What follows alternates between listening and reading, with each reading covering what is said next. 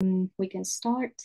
I'll start by introducing me and GCMER and then our speaker. Hello, everyone. Welcome to today's session. I'm Elahe, a fifth year, just finished fifth year as a medical student, and I'm one of the ambassadors of GCMER Bulgaria. Our events head, Judith, couldn't make it tonight, but yeah. I would like to introduce today's presenter. He has been GCMER Bulgaria's guest many times previously. He is an intern physician at Georgy Stransky Hospital in Pleven, Bulgaria. He's a council member of the Association of Medical Students of Bulgaria and also a member of the group on public health and policy with the European Student Think Tank. He's very interested in research and has publications in various fields. He's currently working on multi-center trials in oncosurgery. And the purpose of this event is to discuss administration and leadership in research projects. Mr. Aparajeya Shanker, you can proceed with the talk and whenever you're ready. So, Ella, thank you very much for that very warm welcome. And I would like to thank everybody present here as well for attending. These kinds of talks don't work without an audience, and I'm always very thankful whenever people give me their time, which is often the most valuable thing you can give to anyone, right? So with that said, I'm going to just start sharing my screen, and let's hope that you can see it. Yes. Okay. I hope you can see my screen and there is no obstruction in the way. No gray bars or yeah. Okay. So administration and leadership in research projects. So now at the outset, I want to make something very, very clear. This is not a lecture. And I am one of those people who doesn't believe in the idea that you can teach leadership to somebody. Leadership is not one of those things that is, it's not a topic of academic research as much as it should be. And at the same time, research is administration and leadership are not things that you can't learn. You can learn them, right? And leadership is actually born a lot out of experience. One of my core beliefs has always been that leadership in and of itself is something that people can aspire towards with a reasonable expectation that, yes, you can be a leader one day. Now, with that said, let's talk a little bit more about myself, as if we haven't done that already. But so I have 4 years of research experience, and I have 7 peer-reviewed publications, and I have supervised 5 research projects. I'm currently supervising another few more. I think at latest count, it must be around 7 or 8, something in the middle of those 2 numbers.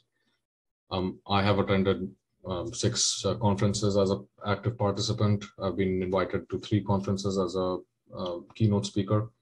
And I have, of course, surgical and medical experience as well. And I also have a lot of research experience, as you can see from the screen.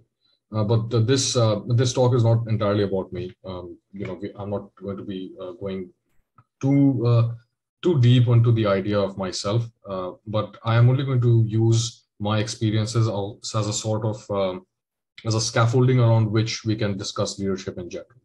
Now, my experiences with leadership began very early as well. So, for example, when I was a school kid, I was a member of the National Cadet Corps of India. I was with the 5th Bengal Battalion, the 301st Company, and I was a sergeant when I was around 15 years old. And I was also the captain of the debate team and captain of the Department of Audiovisual and Technical Support at my school. And in those positions, I was one of the youngest sergeants in the company at the time. I was also one of the youngest captains of the debate team as well. And these were things that that in and of themselves are not really much, right? But they gave me a very good. They gave me a very deep foundation on, research and leadership together. And I'll tell you why. Now, most of the time when we talk about, leadership, what ends up happening is that you close your eyes and you look at a leader as somebody who's really fierce, You talk about, military leaders, you talk about presidents, you talk about a football team captain. So these things are not always what leaders are. Those are just the manifestations of certain types of leaders, right? And one thing I do want to say is that in my experience, leadership in medicine and education and so on and so forth, these are not hierarchical things, right? And so you have to get out of the mindset of this overt militarization of the world as it is, when we think about COVID, we were describing people as frontline warriors, right? We were talking about the battle against COVID, the war on drugs or the war on cancer. And these militarized terms are they're very good at galvanizing the population, right? There is nothing more romantic than thinking about ourselves as warriors, or thinking of ourselves as some kind of bastion of strength. But medicine is not always about war, actually. And when wars do happen, as they're happening now, you can see quite clearly why these militaristic and frankly very jingoistic terms don't always work. So I want to begin first by trying to reiterate 3 points. So the first thing is that leadership in research projects should not be hierarchical. If you are a research leader or you are in charge of a research team, you're not the owner of all of the people who are below you. You're not a military captain. You don't have to have these hierarchical things that, okay, just because somebody is doing a different role than you are, they need to listen to everything you say. And it goes both ways, right?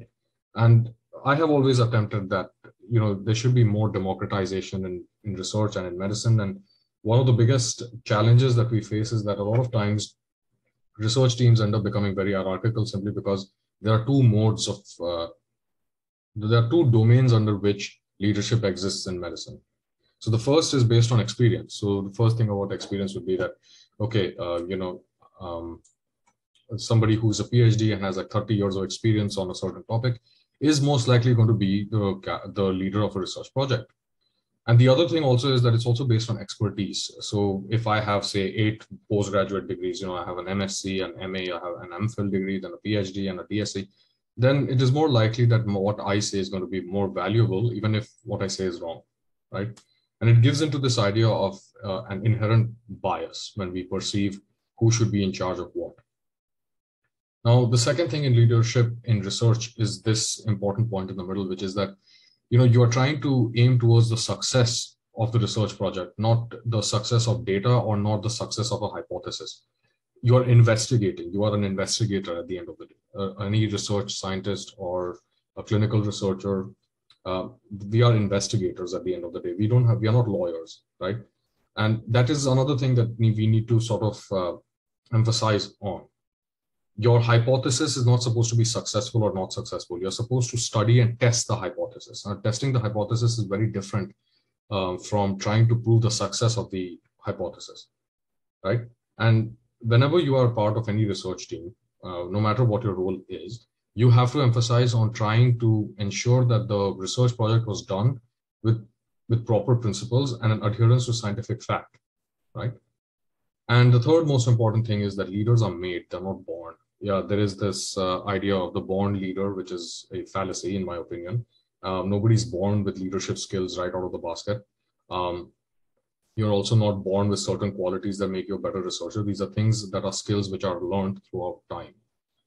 So, and of course, whenever you talk about a journey, which is like learning something, learning medicine, for example, is a journey. Specializing in something is a journey. You always are going to begin from a position where you don't know much. If you knew everything right out of the bat, then there would be no point in learning, and there is no one in the world who knows everything, right? So with that said, let's keep these 3 points in mind, and I am now going to share with you a link, and I want all of your opinions. And so the first is I am going to just share this link with you. This is also another question that I will have. And now I want to judge everybody's perception on what they think makes a good leader, right? So I'm going to share this in the chat now. And I want all of you to click on this link and give me your answers. What qualities make a good leader? And I want you to limit yourselves to just 2 or 3 words. I don't want a long thesis. It's not going to fit on the screen. And much as I value your opinion, we can discuss, theories of leadership afterwards. But right now, I want all of you to just sort of fill out in what, in your opinion or in your experience, what makes a good leader.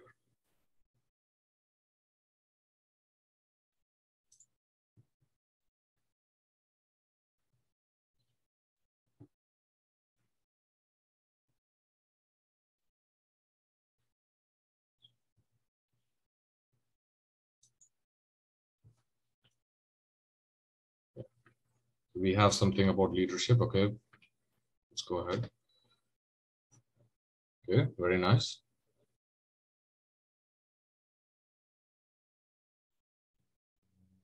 Okay, we have some responses. Let's go ahead and see if we can get some more.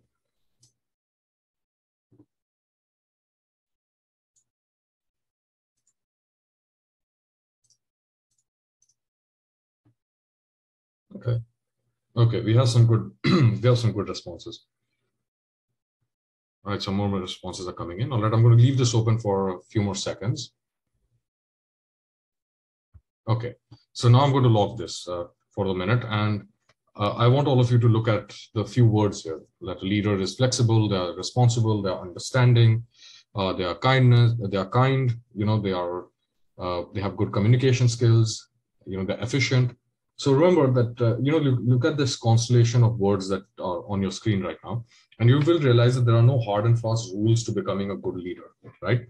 And everybody's perception on what is a good leader differs. So if you want to be a leader in a research project, you have to ask yourself as to what you want out of the project, right? And what you want out of the experience of research, right? So let's go back. Let's go back to my presentation here, and let's just take a look for a minute at what roles exist in the roles that exist in a research project. So the first is the principal investigator. The principal investigator is the person who is responsible for the study design.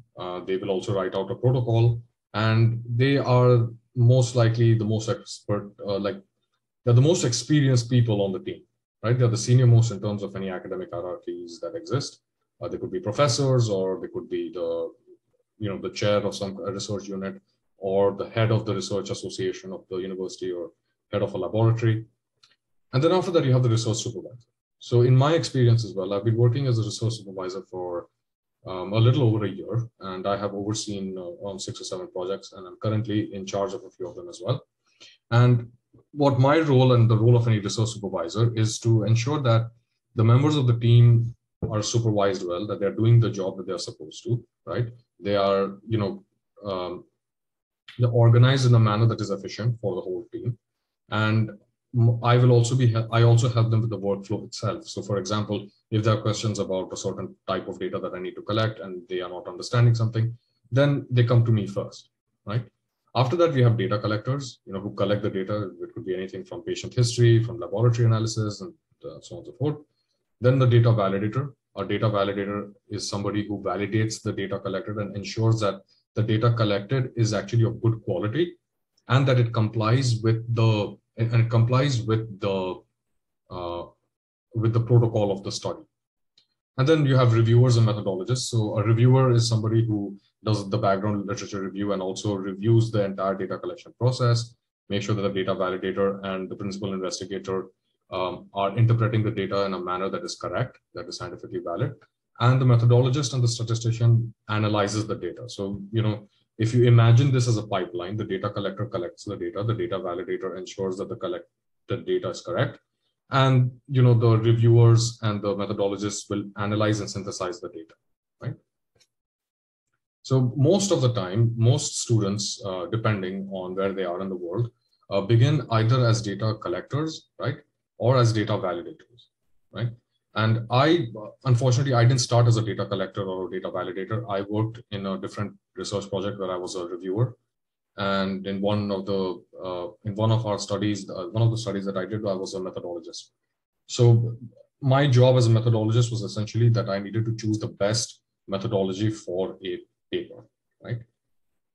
Then eventually I moved on to being both a data collector and a research supervisor, because and a lot of times what does happen is that we need to have experience with collecting data properly. And then that sort of helps with supervising the research project. Okay. But if you look at this slide in front of you, if you remove any one component from this slide, you will realize that the research team is going to be underfunded and is going to be under strength. And the reason for that is that all of these people, all of these different roles in a research team are essential for its success. So you have to understand before you go any further in medical research that every member of the team actually does make a difference, right? And not only do they not just make a difference, they're essential to the success of the study. So these are some essential starting points that all of you should know. And the first is that you need to be able to organize yourself and other people. And that means organizing time, organizing your schedules, organizing research activities, supervising anyone who needs help with their role within the team. The second is that you need to understand the project, its aims and its objectives. So you need to be very familiar with the research protocol, the hypothesis that is being tested, and you need to be able to understand what the purpose of the project is. Why is a project being done? And the third is resolving conflicts. Now, I have dedicated a section for conflict resolution for the simple reason that conflict resolution is a skill that you need as a doctor either way. Even if you're not going to go into research further and you are going to just work as a doctor, remember that there is a skill to resolving conflicts with other people. It's not just that you try to talk them down or try to display empathy. Sometimes it's not always possible to display empathy at a person who is trying to constantly get on your nerves, right? And so resolving conflicts requires a systematic approach, and I am going to try to tell you how to do it, and we'll see if that is helpful to you or not, right?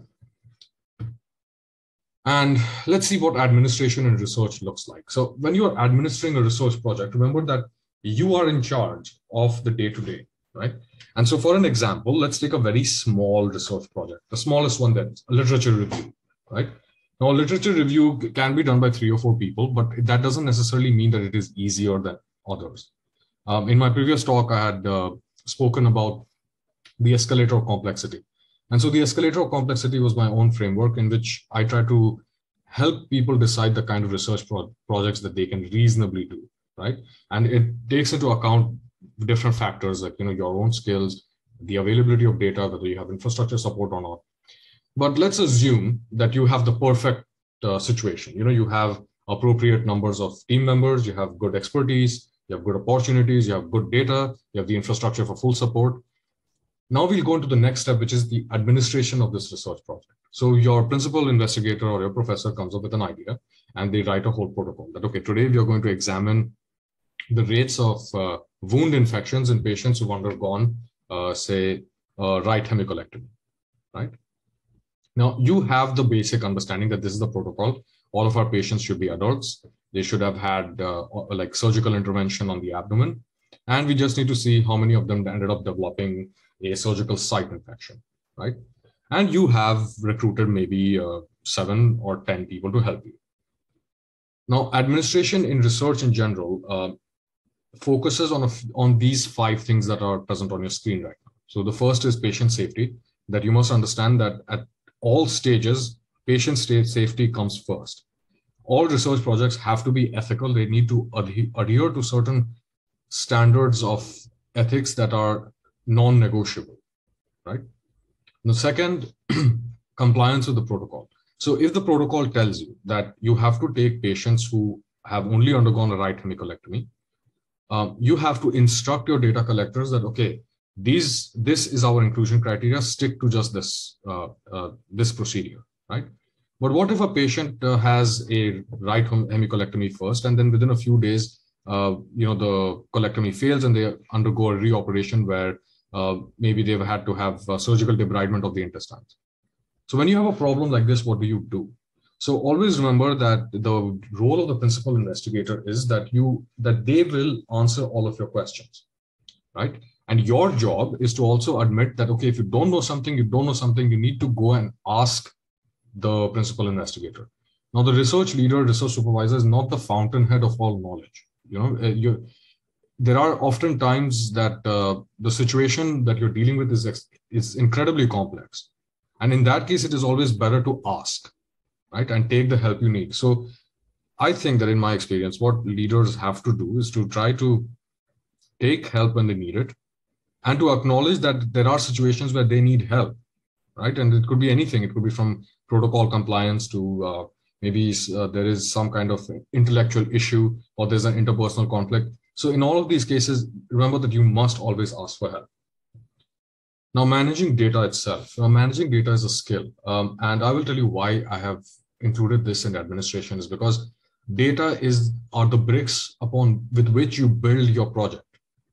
Any study requires data. But how do you manage that data? For example, if all of the data is written and collected in this haphazard way, what happens is that you can't analyze it properly. It's very important to collect data very, very carefully, right? And so one of the things that I had done from my own experience is that I use this stepwise process when I'm managing data. So one person has to be in charge of keeping the data clean, which would mean that, okay, if the data collectors are collecting a lot of evidence, they go through all the patient history, they take, they take down which patient had which procedure, on which day they had these procedures, if they develop surgical site infections or not, and when are we going to do some follow-up. And the point is that all of this has to be represented in a clean, neat way. Now, you can do this in Google Sheets. Of course, you make a nice big Google Sheets document, and in that you can fill out all of this information. But remember also that you're not just managing the data. You need to manage the privacy of that data. So only you, your research colleagues, and your principal investigator should have access to that data, no one else. And it's up to you to ensure that the data is held securely, right? And also anonymizing data is also very important. It's one of those things that, is non-negotiable from an ethical perspective. Now, finally, let's go on to managing resources. So managing resources is very simple. Don't waste any funds that are given to you. For example, if you're given funding to cover something specific, like say printing out surveys, always remember that you need to manage and save as much money as you can without compromising the quality of the study, right? But let's go on to the most interesting part, which is managing people. Now, I'm not sure if most people understand that managing people is not, you going out there with a whip and, getting everybody into shape. That's not a good way of managing people. And when you are managing people, remember that you are managing not just a person, but a person at a specific time.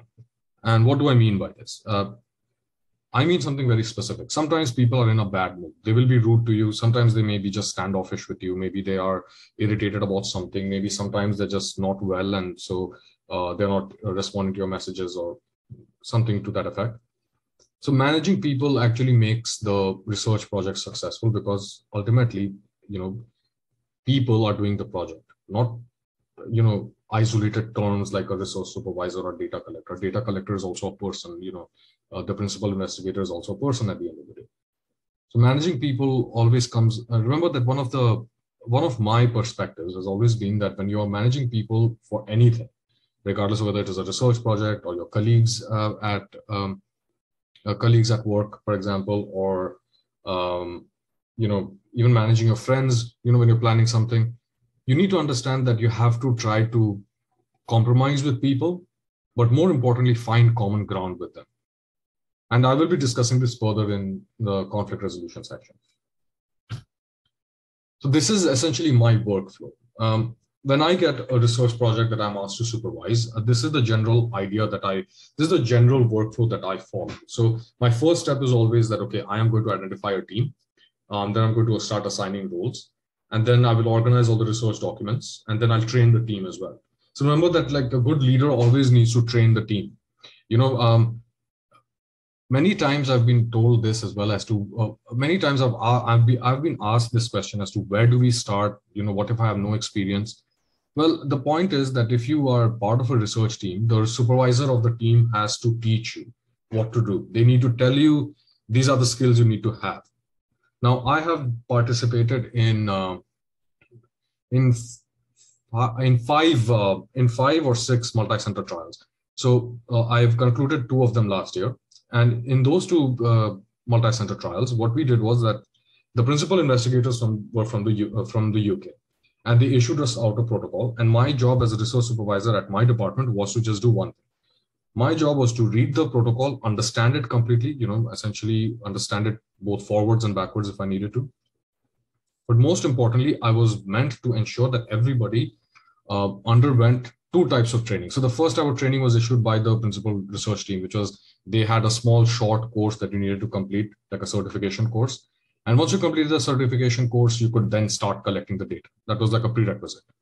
And then from the other side, which was like dealing with the data itself at our hospital, that was my job. So for example, I would tell people, okay, this is how you access our patient information system, and this is how you collect the data. Okay, you need to make sure that you're recording the names of every patient you've recruited, and this is how we're going to anonymize it. And more importantly, one thing that we need to understand is because I am working in Bulgaria, all of our patient histories and patient information is in Bulgarian. It's not in English. It's not in any other language. Now, that is not the case in other countries where English is a major language of use. If it's an important, significant language, and say, for example, in India, most of the patient data and patient history is either a combination of English and the local language, or it's English and Latin together, right? Now, in Bulgaria, it's similar in the sense that most of the information is in Bulgarian, but some things are written in Latin.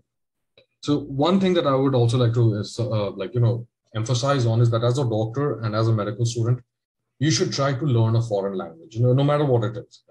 Now, I did see the participant list for today's talk, and I saw that a lot of you are from India and a lot of you are from Pakistan, and some of you are joining us from Georgia and so on and so forth. It is very important that all of you take the time to learn the language that is used in the institution that you work at, right? So for Indians and Pakistanis, I would say, okay, for Indians, it will be Hindi and the major language of your state, right? And of course, English. For Pakistanis, the same thing, it's either Punjabi or Urdu plus English. For people who are like me, I'm from India, born and raised, and I went to school in Northern Bengal in a place called Darjeeling, where people mostly spoke Nepalese. And I have lived all across India, like from north, south, east, west. And I speak around 9 languages, right? Now, the degree of fluency, I do speak English, Bulgarian, Russian, and Hindi with full proficiency, but I do speak other dialects as well. Now, why is that important? That is important because the more languages you know, the more likely it is that you are going to be successful, not just at research, but also at becoming a better doctor. And it also opens up career opportunities for you across the world, right? So it is important that you know languages and you know how to communicate with people and you know how to organize yourself. And you will come up with your own workflow. The workflow is this is something that works for me. It's on the screen, but it doesn't necessarily mean it'll have to work for you, but you will have to discover that for yourself, right? Now let's talk about assigning roles. Yeah, when you're assigning somebody a role, you need to take into factors 2 things, right? So the first is how much they know, what are they good at, and number 2, what they're not good at, right? And so you need to ensure that the role that they are given within the research project, it's that you need to ensure that it is not only limited to what they know and what they're good at. When you are a leader of any project, whatever it may be, right? It is your responsibility to also, take the responsibility for teaching your team members and to help them grow. That is the most important thing I would say as a leader that you need to do. And so with keeping that in mind, whenever you're assigning roles, remember that, okay, some people are perfectly suited for a role. Okay, fine, give it to them. Now, some people may not be a very good fit, but if you are convinced that they can learn, then you can give them roles that are outside that person's comfort zones as well. Now, many of my colleagues don't really speak Bulgarian very well, because at the end of the day, Bulgarian is a very hard language, right? Now, that didn't stop me from recruiting them for the study for the simple reason that you can teach somebody their job. You can tell them that this is what you need to do, and I am always available to help translate if need be. I also sometimes, if you're working in a multilingual setting for any reason, please do recruit people who are good at speaking other languages, right? So sometimes you do need somebody who speaks some other foreign language. Maybe they're very well versed in said language. So you need to recruit people like that. So let's go on to the next thing about workflow itself. So when I'm organizing a team, one of the most useful things is a WhatsApp group. Put everybody in the WhatsApp group and whoever's interested, right? Make one shared Google Drive folder with all the information in one place. So that should be the study protocol, the case report forms, and like a document that just says what are you trying to research and why you're trying to research it. And you should do a small literature review in the sense that you can search the latest research related to the topic that you're studying and put it in the chat so that people have an understanding as to what they're going into. Now, the third is very important, that I want everybody to have a active email and an ORCID ID, right? Now, since we are in this talk together, and there are 26 or 27 of us, I am going to put the link to ORCID in the chat right now as well. You can take your time, but make sure that you have an ORCID ID. An ORCID ID is like a researcher's ID. Without this, it is next to impossible to conduct any research and also to get attribution for that research, right? So you need to go to ORCID ID and have an ORCID email. And whenever you recruit anybody into a study, or if you and your friends are interested in doing a research project together, you need to ensure that everyone has an ORCID ID, and their names, their emails, and their ORCID ID should be stored somewhere safe. So that in administration, it's always important to know who is working with you, who are the members of your team. So in that case, it is always important to make sure that you have this administrative data with you. And this is more to do with my own experience as well. Like, you should meet your team members at least once every 14 or 15 days. And that is because, see, in general, research projects take months. The first multi-center trial that I was a part of took around almost 3 months for the initial data collection. And then we had another 3 months just of, doing follow-ups on the patients, ensuring all our data is good. And it is now currently in publication, which means that the manuscript is being prepared, right? So we started last year in February, and it is 1 year now, and we are just about to get the manuscript ready. So with most research projects, you need to know that this is not an overnight project. It is not possible. You need to, sort of take into account the fact that this is going to be a time-consuming process and schedule meetings accordingly. Now, when you meet with team members, it does two things. Number one, it ensures that the team member doesn't feel that they're just out in the, they are dealing with the project only by themselves. You need to remind the members of the team that you're all part of the same team together. And also that, it also helps you to sort of identify areas of concern that need to be addressed. So for example, if a data reviewer is saying that they are not being able to collect data in an appropriate way because the hospital where they're trying to collect the data is not, doesn't have the data that they need, or, the patient histories are sometimes incomplete because somebody has made an error, then you as a research supervisor need to take those things into account and make sure you make some changes, right? Now, recruitment ideas. Now, recruitment ideas is, you can recruit people through any way, Instagram, Facebook, WhatsApp. Always remember that if you're trying to recruit, person-to-person recruitment is better. So if you know your friends, you can try to recruit them and then move, expand your circle that way. The second thing is that, you need to use your skills.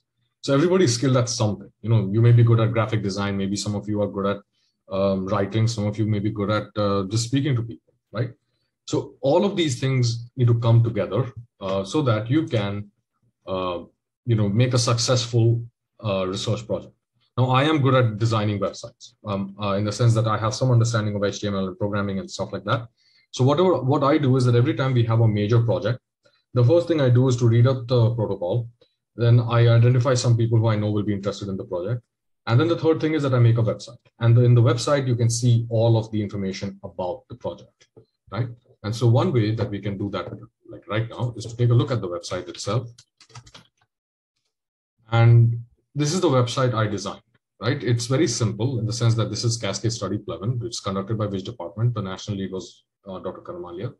And this is all the information that you need to have: the study protocol, what is the study about, and then how you can join. Now, in this area, I had just written my contact information and a small FAQ section. The same thing as you can see here. You need to have an ORCID ID. You need to go through the certification course. And what is the process? So, how do you do the individual data collection? Now, this part is very specific to each hospital. And at the end of I had also put out some schedules so that everybody has access to the same information as I do. and my contact details. So what this did was that I didn't have to keep messaging people who had questions and keep responding to the same types of questions again and again. I could just send them this link and they could just access everything here. And if they had any specific questions, they could come to me then, right? And so this made the process very efficient. And I supervise, I think I supervise around 30 to 35 students. We recruited 70 patients through a 4-month period. And we were also responsible. This was at the time the largest research team in our institute with student involvement. So that is something I'm very proud of, because all of my colleagues who participated with me in this study, made sure that this was a success from start to finish. So going back to the talk as well, let's talk about perspective, right? So now you have sort of taken a group together, and I'm a very big fan of these polls. So we are going to do another poll. And this one is to ensure one important part of my talk, which is the importance of perspective. So I want all of you to look at this picture on the left. This piece of art is called The Girl with the Pearl Earring. It's by Johannes Vermeer. It's one of my favorite pieces of art, by the way. And what I want you to do is to go to the link that I've just put in the chat right now and try to describe the colors that you see. Limit yourself to 2 or 3 colors only, right? And we will wait for your responses. And you can still see the screen, you can see the picture, and just give me the top 3 colors that you see on the screen.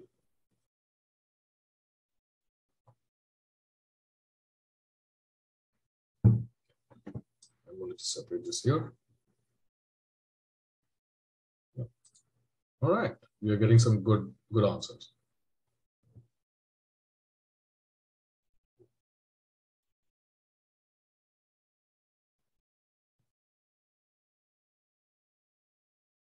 Okay, this is just around the 30 seconds or so, and then we'll get on.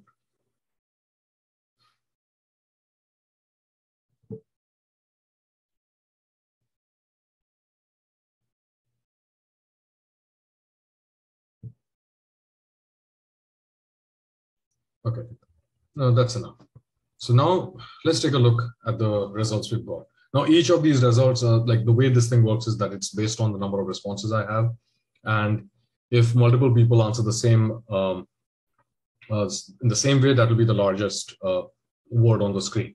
So for example, most people saw blue and they saw yellow, but there are some people who saw gray, golden, silver, somebody saw skin color, white, black, so on and so forth, right? So what is the purpose of this? Yeah, people are still trying to fill out some questions. Okay, that's great, but I'm going to close this for now. And let's see. Why did I put this picture? It's to illustrate the fact that there are differences in perspective. What looks like yellow to somebody will look like golden to someone else, right? Somebody could see this and look at and say that this is brown. Somebody could see that that's not white, that's gray. That could be a different shade of white, whatever. Now, perspective is very important for the simple reason that when there is a research group, you will always have differences, not just of opinion, but differences of perspective as well. So for example, you and 3 other friends are deciding to do a research project. You're embarking on this exciting journey. And 2 of you say that you want to do a literature review, 2 of you want to do a systematic review. Now, the difference between a literature review and a systematic review is that a systematic review is far more rigorous. A systematic review is essentially the highest form of evidence alongside the meta-analysis. Now, what does that mean? If you have very high ambition, good, go for it. But you have to also understand that you have to work with the team you have, not the team you want. Yes, of course, like for example, if it was up to me, I would love to have the Nobel Prize for Physiology and Medicine working with me on a research project, but that's not likely going to happen. I have to work with the people I have. And you have to also understand that people perceive things in ways that are very different to yours. So when you have a difference in perspective, right, how do you stop that from becoming a bone of contention that threatens the entire existence of your research project? So the best way to do that is through conflict resolution. Now, conflict resolution. Now, I'll talk to you about conflict resolution because I have spent a lot of time in both as a debater. I've also worked as a negotiator for different firms. And many times, the problem with conflicts is that a conflict arises not because, two sides begin with the idea of just harming the other person. Two sides begin with a disagreement on a certain point, right? Now, for example, I say that I see in that picture blue. Somebody says they see dark blue, right? Now, the point is, what is common between those 2 points of view? What is most common is that, yeah, both of us agree it's blue. Maybe we disagree on the shade of blue, right? That is the same point when you come to conflicts. And conflicts are very, very common in research projects. And the reason for that is very simple. You may not always agree on the same point as other people in the project. And especially when it comes to things like intellectual endeavors, one of the most important things is that, okay, when I am looking at a certain study or a scientific research results from some other place that contradicts my own, I need to include it within my assessment, right? So I can reduce bias. And of course, you're going to have conflicts sometimes between the principal investigator and the reviewers. So these are the 3 things that you need to follow. First, listen to what the other side is saying. Then you should speak. Second is, of course, be professional. And third is look for common ground and then go from there. So there are 3 aspects to any problem. There are pros, cons, common ground, right? So you need to take these three things into account. Now, an example where this works is when you do a statistical test, right? And you come up with one conclusion and the second reviewer comes up with a totally different conclusion. How do you solve this, right? The only way you can solve this is by rerunning the numbers, ask the statistician to look at it, or ask the third reviewer. Now, usually the third reviewer acts like a vote, and in that case, they can sway it from one side to the other. But it's always important to know that you have to prove it to the other side that, yeah, okay, this is why they are wrong, this is why one side is right, or there is a middle way, right? Now, if you have any experience with statistics, and it's okay if you don't, but if you do have any experience with statistics, always remember that there are different statistical tests to run, and I will cover that on a later talk, but you have to always understand that just because an expert is saying that there is something wrong or they perceive things in a certain way doesn't necessarily mean that conclusion that an expert has drawn is correct. Yeah, on the balance of likelihood, yeah, most likely an expert is correct, but there are times when they are wrong too. And so there is this very common fallacy that we use in moral argumentation and in debate as well, called the fallacy of the expert or an appeal to authority. Now, the appeal to authority is very unhelpful because what does happen is that, you take an argument, whatever it is, and you say the world's leading experts believe in said thing, whatever it could be. It could be that, okay, using valsartan is the best first-line angiotensin receptor blocker for hypertension, right? Now, maybe all the experts agree on this, right? But just the experts' words are not enough. And so the reason why we say that, okay, we should use valsartan as a first-line ARB is not because a bunch of experts came together and said it. It's because a bunch of experts did multiple studies and then they came to this statement or conclusion. And to an extent, when you have a conflict, even in your own research project, just because the PI is saying one thing doesn't necessarily mean that their word is everything. You need to re-verify and try to see whether what they are saying has value or not. But remember that you always have to be professional. You have to look for common ground between your point of view and someone else's point of view as well. So now this is the last section of the talk, and we are going to talk about what medical research actually does. So medical research actually, it builds bridges between people, right?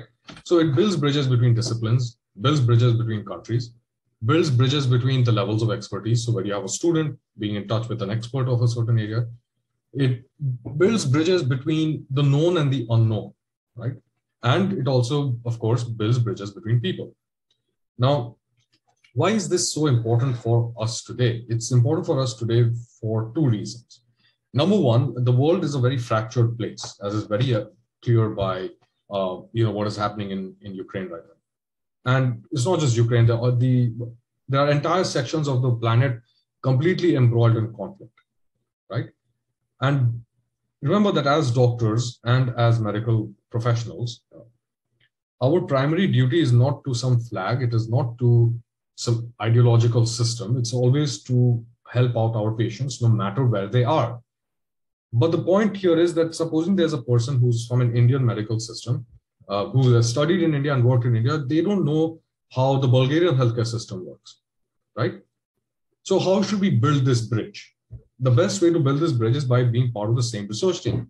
And the same research team, the point is that when you're a part of a research team, you're all oriented towards the same goal, which is to improve the available evidence so that you can better help your patients. There is no space here for, petty divisions like, what nation you come from, what your race is or whatever, right? These are not things that are important. It doesn't matter where my researchers come from, as long as we are working on this research project together.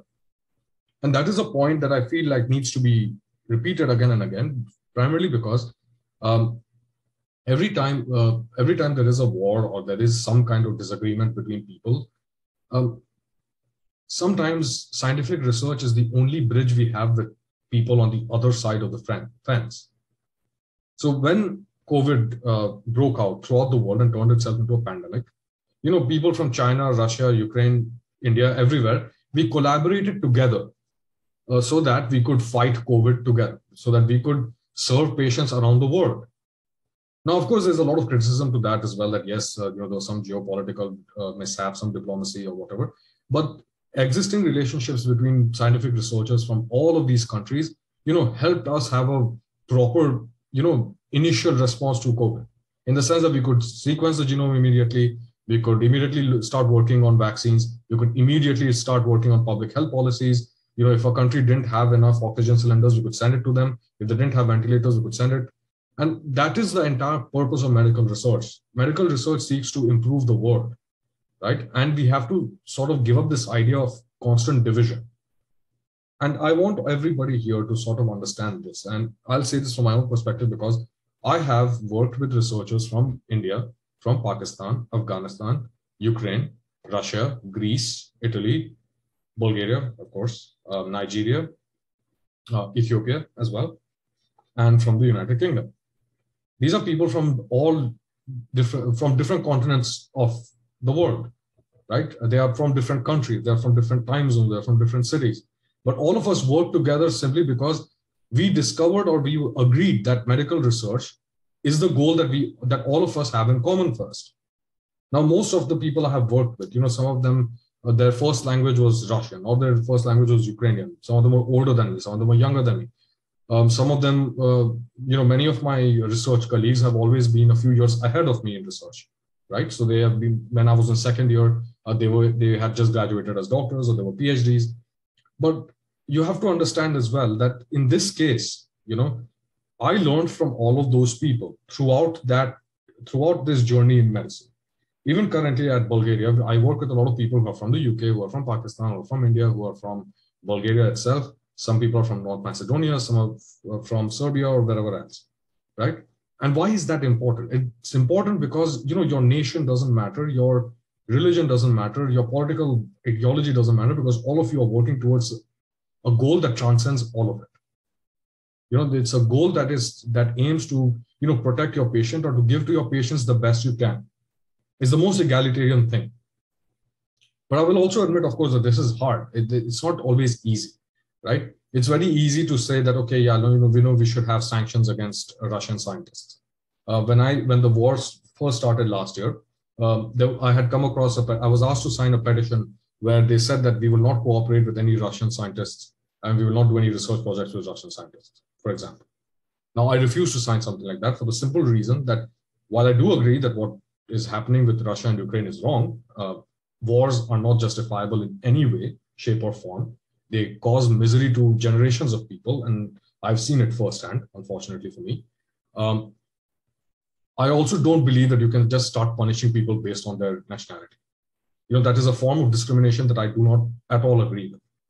And I've had the same petition a few months ago, where I was given, and I will not name the organization, but I was told that, okay, there should be no scientific cooperation between members of the European Union and members of the global South, because such a cooperation sort of solidifies the idea of the brain drain. So once you go past the nonsense of what was said, because it was nonsense, it was based entirely on this idea that European scientists should work only with European scientists, and scientists from the global south should only work with other scientists from the global south, that is, Afghanistan, Iran, Iraq, Syria, India, so that the Indian scientists have a chance to work on an equal term with European scientists, right?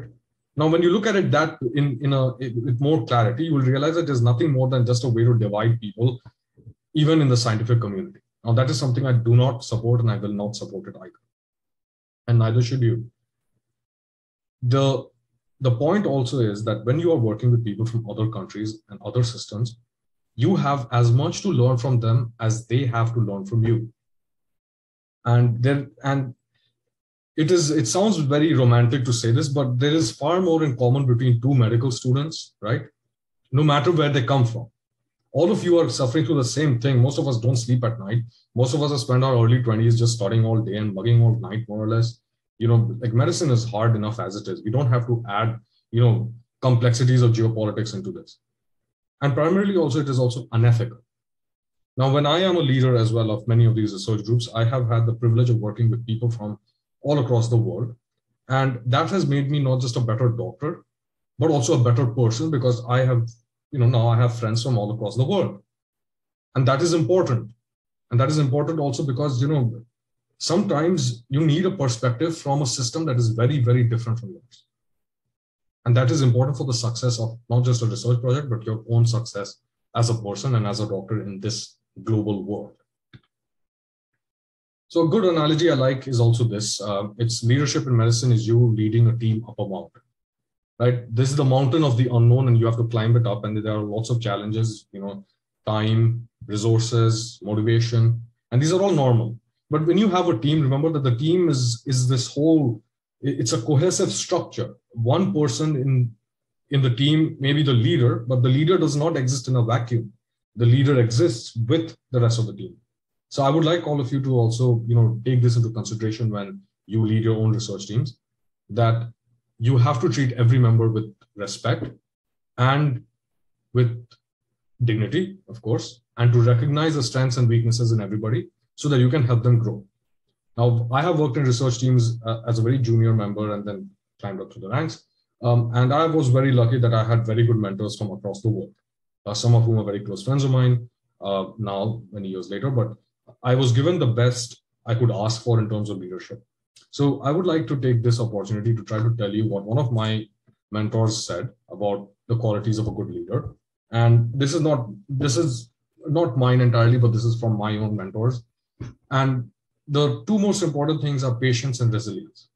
You have to be patient with the process of research. You can't do research overnight.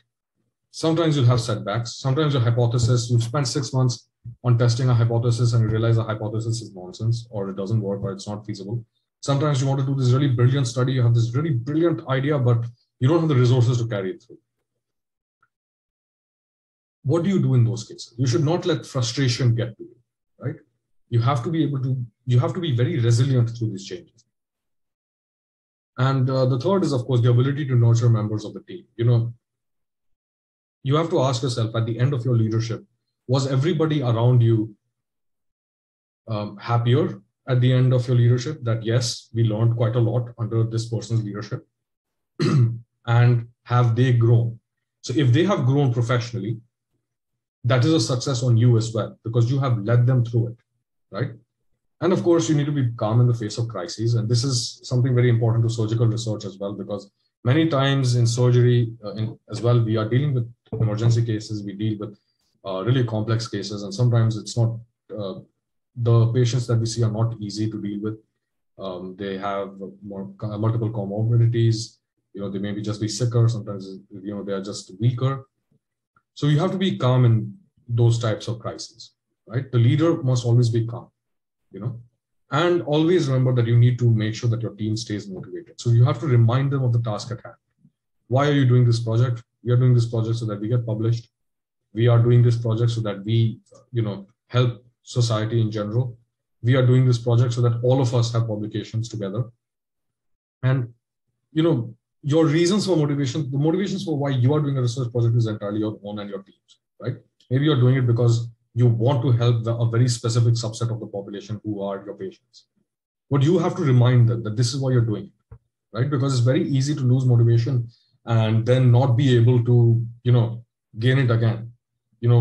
Academia in general is sometimes it's very intellectually and cognitively demanding. And because of this, what happens is that sometimes researchers get demotivated as well. So it is important for the research leader to motivate your team, to remind them that, yes, the work that they're doing is important, the work that you are doing has some meaning, and that you are with your team members no matter the time, date, or no matter the situation, right? So with this, I'm going to come to an end to this talk. I want to take this opportunity to thank Dr. Martin Karamanlia, who is my mentor and has been my mentor for a couple of years now. And many of these inputs that you see today about leadership and resilience have come from him. And of course, I have learned quite a lot from Dr. Karamanlia and from our rector, Professor Dimitrov, as well. And remember that research and leadership are always something that you learn. In my opinion, it was always that. So when I was younger as well, I had a commanding officer, I had a prefect who was in charge, I had somebody else who was, above me in the hierarchical leadership structure. But when it came to my time as well, I was also, I was also in some ways someone else's leader, right? And so leadership and these skills are a set of skills that are often passed down from one generation to the next, or one cohort of students or one cohort of doctors to the next, right? And it is always good to have a good mentor because that is invaluable no matter what you do. A good mentor is essential to your growth as a doctor, correct? Right? So finally, I want to thank all of you for your patient listening. And now you guys can ask me questions. I'm going to just stop the screen sharing. Yeah, I'm now going to stop the screen sharing. And if you have any questions, please do let me know. Thank you very much for the insightful presentation. I'm sure that this has given us all more insight into the practical aspects of leading a research project and a team and how to overcome conflicts. Now I'll go through the questions that were submitted in the form. So the first question we have is, research needs a person to be good at social interactions to get the required information. How can I build up confidence to face people? Okay, so I am going to put like a qualifier to that, to my answer. So I'm not a therapist and I'm not a psychotherapist either. I'm not very good at telling you the steps you need to take with issues with your confidence. But what you must understand is that you don't always need very good social interaction skills to be a researcher. It depends largely on the kind of research project you're doing. Now, if you need to interview people to gain data, so that is something called interpretative phenomenological analysis, where you ask questions to your subjects. It's used a lot in psychiatric and psychological research, in oncology, like in quality of life assessments in oncology and things like that. Now, there is a reason why you may have low confidence, right? It could be because your professors are not like helping you gain any confidence. It could be a lot of different things. So you need to examine those, and only a therapist will be able to help you with that. But two things I will say that help me, like because I'm not saying that I don't have problems with, like I don't have issues with confidence or issues with anxiety. Everybody does. Whenever you're doing any research project, you need to be almost delusional in your ability to, in your belief in yourself, right? Now, this is a lesson I learned a very long time ago. I'm one of those people who has done a vast variety of different things. You have to believe in yourself, no matter. Look, if you let somebody else doubt you, then okay, you're letting someone else doubt you, but don't doubt yourself. You have to keep repeating to yourself that you can do it, you can do it, you can do it till you are convinced that you can. Sometimes it's as simple as that. The second thing about confidence building measures is like, for example, if you have social anxiety, that you are not able to talk to people, you are an introvert, that's fine. Maybe try to do a role in a research project where you don't have to talk to people so much, right? And remember that people are just like you. There is a very high statistical likelihood that if you are shy about talking to someone, the other person is as well. And number two, you also have to remember that like most people don't remember conversations, right? The only person who's beating yourself up for like embarrassing yourself 10 years ago is you. No one else remembers, right? So if you want to really build up your confidence, remember, take it one step at a time, I would say. Um, try to just try to talk to people first, and do seek the help of a do seek the help of a therapist. I think it would be helpful if you think you have like a social anxiety related problem. And yeah, I hope that helps. Yeah, I hope that helps. That would be my answer for now. Thank you. Our next question is the differences between primary and secondary author and role of mentors and credits given to each role according to the scientific community. Okay, I know I like this question very much. So whoever's asked it, good job. So I believe in dismantling hierarchies all the time. In some ways, in a certain part of history, I would have probably been considered an anarchist and thrown to jail. But let's discuss hierarchies in medicine in general. So when you look at a research paper, you see the list of authors. So the first author is the person who has supposedly written this. So so you have this series of guidelines called the ICMJ guidelines, the International Consortium of Medical Journals. They have their guidelines for authorship. So the first thing they say is that the person who has contributed the most to the research project and who has actually written the paper should come first, and then the second, third, fourth, and fifth, so on and so forth. Now, realistically, I would say this. What does end up happening is that the junior most member of the team, whoever's like, the medical student, first year, second year, whatever, has actually written the paper, but the senior most member of the team takes full credit and becomes the first author, right? And the last author would be the first author's boss. So for example, consider if I am, say, a resident in surgery and I'm writing a paper, but I have asked a third year student to do the actual writing bit, correcting all the grammar and everything. What will end up happening is that when I do submit the paper for submission, my immediate boss, whoever is the head of my department or the head of my research unit, they will be given the last author's credit. I will write my own name first. My second name will be my colleague Bob, who is probably like the second resident, and then the student who's actually written the most of the work and has done the majority of the work is either the third or fourth or fifth or sixth or 10th author. Now this has happened to me as well. It happens to everyone. There are sometimes, for example, I've written the entirety of a paper from start to finish, including doing the literature review and everything, but I am the second author or the third author or maybe the fifth author. Now, the point with that is that there is nothing you can do about it, right?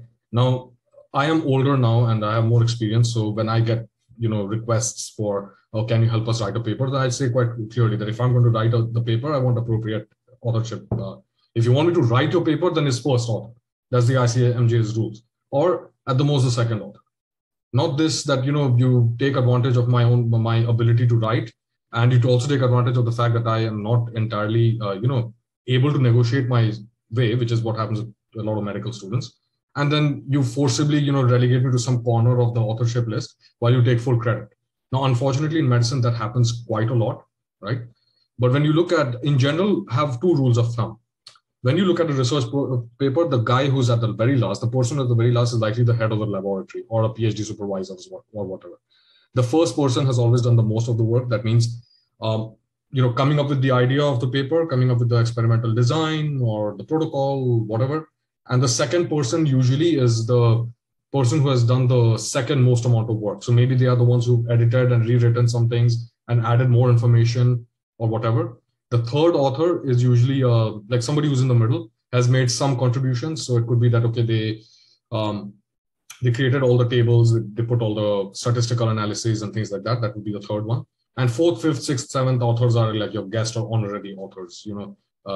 A lot of research work nowadays is, how do I put it without sounding absolutely rude? A lot of research work nowadays is nepotism to an extent, so I write a paper and then I invite one of my friends to be the co-author because, he and I wrote a paper last year and, it's a form of I scratch your back, you scratch mine. Now I'm completely against it because it has nothing to do with scientific validity and more of it is politics. But you should remember that, yeah, like if you're going to write a paper and do the majority of the heavy work, have the confidence to say, yes, you want the first or second authorship if you're doing most of the work. If you don't get it, withdraw yourself from the paper. I would say that because you can't be expected to do work that is disproportionate to the credit you're getting. It's unfair, right? I have dropped out of many research projects for this exact reason, that I would do all the writing work and all the background work and spend hours and hours and hours of my time doing this. And then at the end of the day, get the third authorship or fourth or fifth, or relegated somewhere in the second line for doing a majority of the work. If I was doing a little bit of work, fine. But so nowadays, I don't like this exploitative method. It happens quite a lot in India and Pakistan, especially. Like I have friends who study there, but I would be foolish to say that it doesn't happen in other countries. It happens everywhere. So it's a very bad part of our scientific culture. Remember that try to stick to the ICMJ's guidelines. I think I'll write this in the chat as well, so you guys can read it later. It's called the ICMJ authorship guidelines. You can search for it and it'll come up in your Google results, and you can search it there and find out. Remember that if you are complying with anything, always use the ICMJ authorship guideline and make sure that you put your foot down. It doesn't matter you're a first year student, second year student, whatever. Don't let anybody bully you. That's it.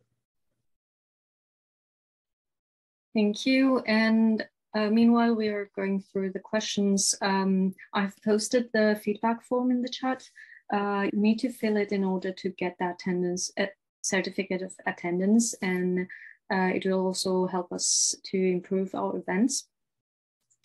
And the next question is, what would be the best type of research to start with, and how should I manage it with studies?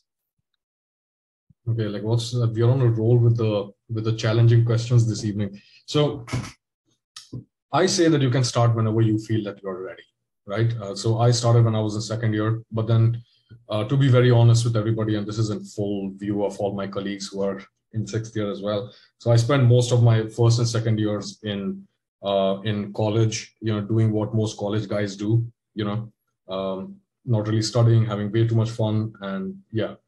But I did have the time. I made sure I had time to do my research work as well because I was interested. Now, for most people, I would say, if you're in your third and fourth years, then you're doing a lot of clinical work. You're going to the hospital. You are like actually studying the core parts of what makes a good doctor. Pharmacology, clinical medicine, cardiology, surgery, whatever. This time is a good time for you to make contacts with people who are working, the residents in your hospital, other assistant staff, teaching staff. And it's always good to talk to them and ask them about research, because at this stage, what happens is that the average resident or scientist or whatever working at a department knows, okay, this is a third year student. They know, for example, what the basic anatomy of a research project likely is. They also have some level of subject knowledge. So you're not going to be, you won't be responsible for teaching everything to this guy. So from third year, fourth year onwards is good. But if you want, you can begin in the first or second year as well. Normally, look, if you're in the first year and the second year, you should try to do a literature review in public health and a case report. In third and fourth year, try to do a case report and a literature review, something like that. And another thing that you can do is also to write letters to the editor. But the problem with publishing letters to the editor is that letters to the editor are not considered peer reviewed, because it's just a letter or a response to the editor talking about some very important issue. So an example would be one that I wrote. It was called 4 COVID-19 Ds to learn and to remember for monkeypox. So some lessons that we learned from COVID-19 we should remember when you're approaching monkeypox. But then I wrote that last year. That's like after 5 years of experience in public health research and things like that. So look at the different types of research projects there are, which you will find on not just on my side, but on the GCMER's catalog of meetings they've done over the last year. You will see that there is a wide variety of different types of research projects you can do and take part in them. But one more thing I would say, just before I lose track of the whole thing, is that look, there are surgical steering groups called like StarSurge and EuroSurge. So every year they have one major multi-center trial in which they want people to be recruited. So go to their websites and take a look at the study protocols, and then talk to a doctor at your department and see if they are willing to enact this. And that is one way to be part of the research project.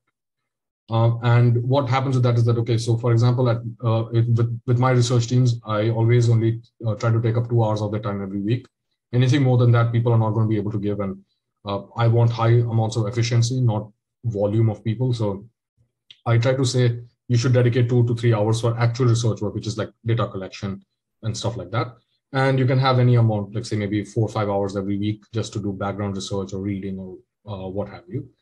And for writing, once a week, like 1 hour once a week at least for academic writing.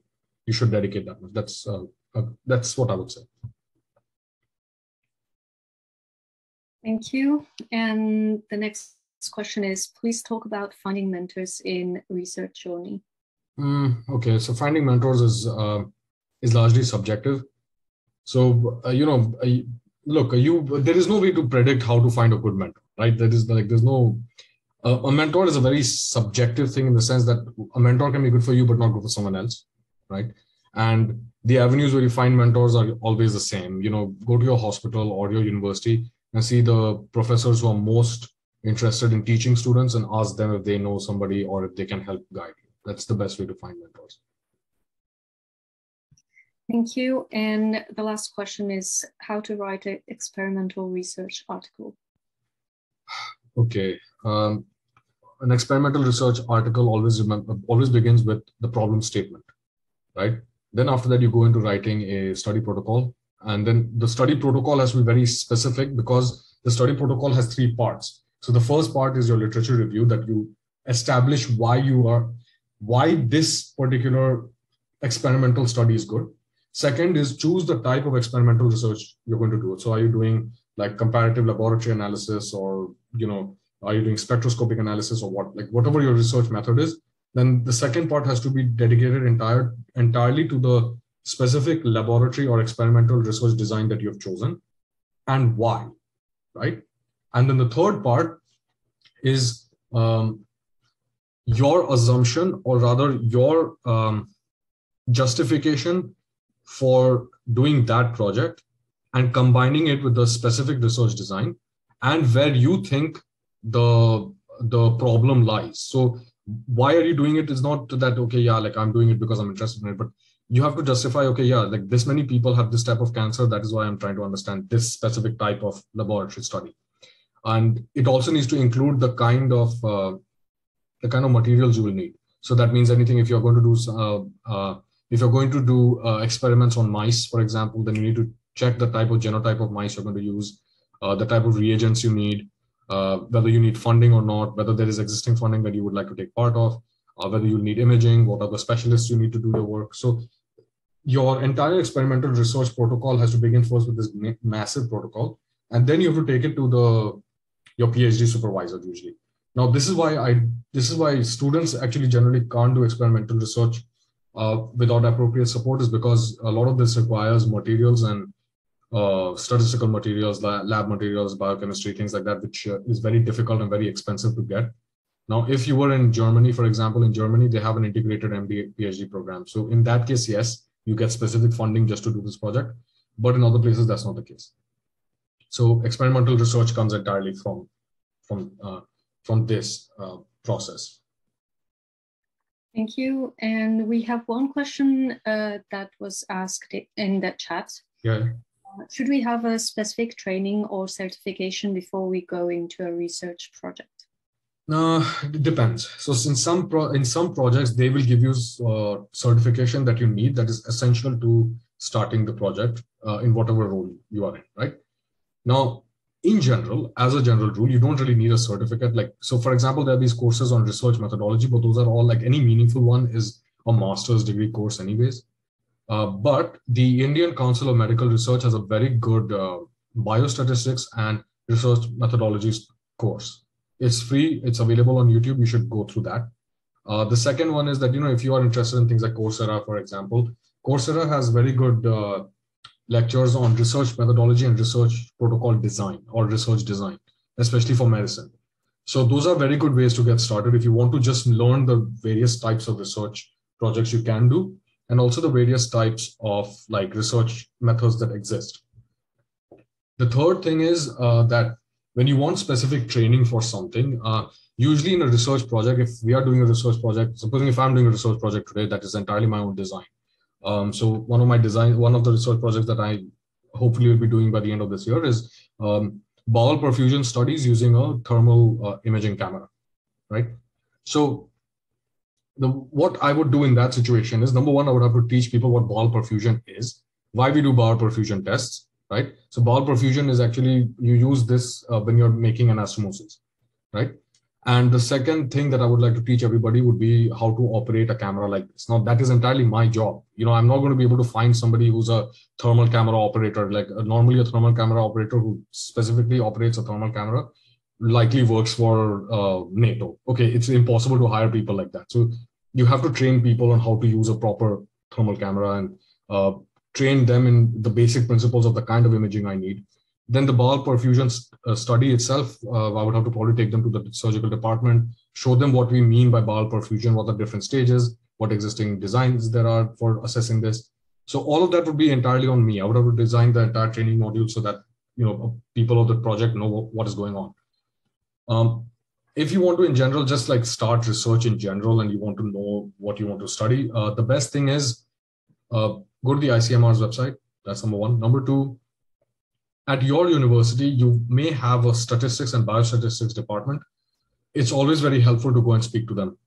They sometimes, like as in my experience, sometimes they, depending on the number of people they have willing to sign up, they can do like a short course on like immediate medical statistics, like the most important statistical test that you should do.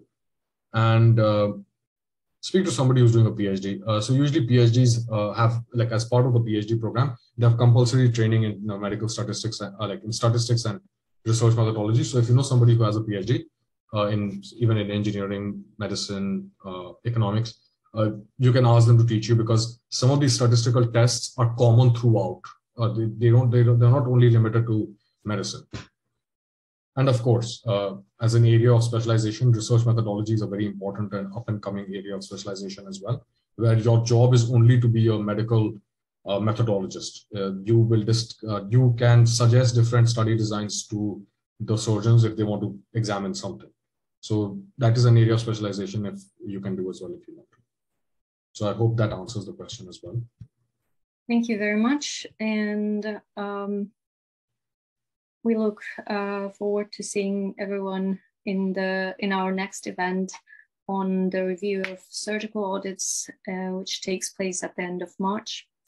And yes, thank you very much on behalf of GCMER and everybody here. About GCMER Bulgaria recruiting, I would like to remind everyone that we have 2 positions available: membership in charge and PR head. And I'll send the link in the chat. So only people from Bulgaria can apply. And you can check the presentation in the link I've sent a while ago. And if you'll agree, we could take a picture, photograph. Please turn on your... As long as everyone's awake. I hope so. Let's wait a few seconds. Ella, you'll have to do it from your end because my computer is bugging out absolutely. Yeah, I'll take the photograph. Yeah.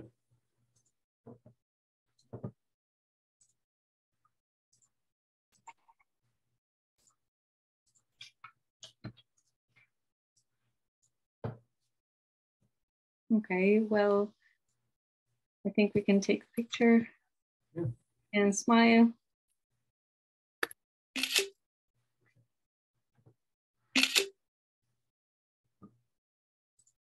Okay, thank you, everyone. Yes, thank you, Mick, for coming. Thank you very much. Yeah. Okay. All right. So I'm going to now end the meeting. I think all the links are in the chat. Everything is ready. Okay. All right. Thank you. Thank you everybody for coming as well, and thank you, Ella, for having me. And have a good evening.